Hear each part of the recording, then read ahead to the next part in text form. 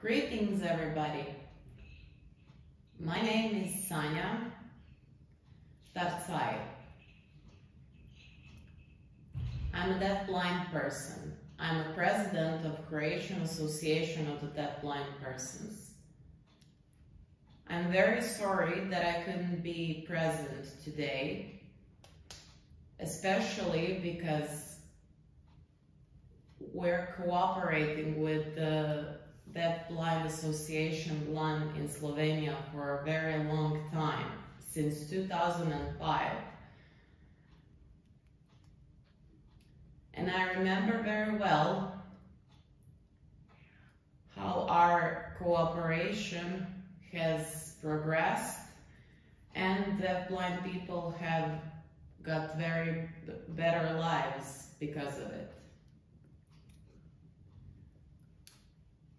It was very problematic because the deaf-blind weren't considered in many laws. But after a little less than 20 years, we can see a lot of improvements, and I'm so happy because things are getting better. Still, there's a lot of work that needs to be done. I just want to emphasize a couple of important things.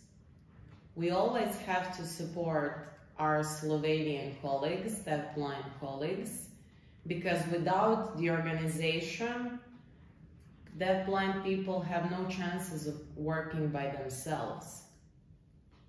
We should never forget as well that we shouldn't leave deaf-blind persons behind.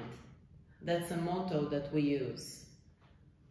One more important thing is that we shouldn't do anything about deaf-blind without deaf-blind.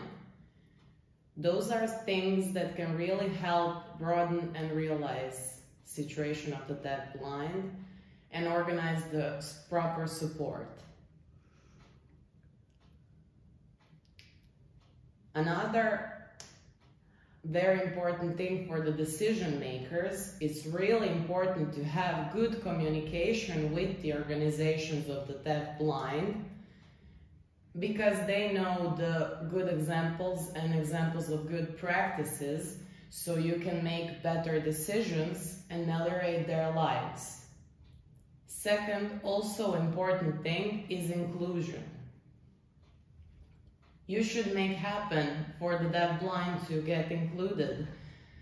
They're trying and lobbying for their rights, but they cannot do it properly if they don't have the proper support to do it. They should have their interpreters, and then they can be included in different levels of government, of politics, of travel. Deaf-blind people can do that. But we need to make sure and ensure that they have the proper support. That was a summary of what I wanted to tell you, and I want to mention a very important document that was published by World Federation of the Deaf-Blind.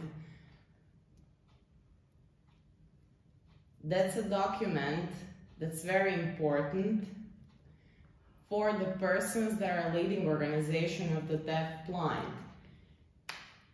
The name of the document is Deaf-Blind People's Right to Decide for Themselves, because there are a lot of issues, and with this document, they can be solved or lobby for solving.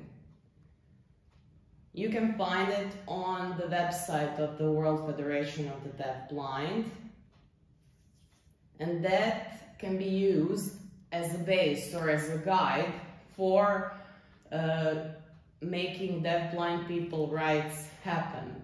Thank you for your attention.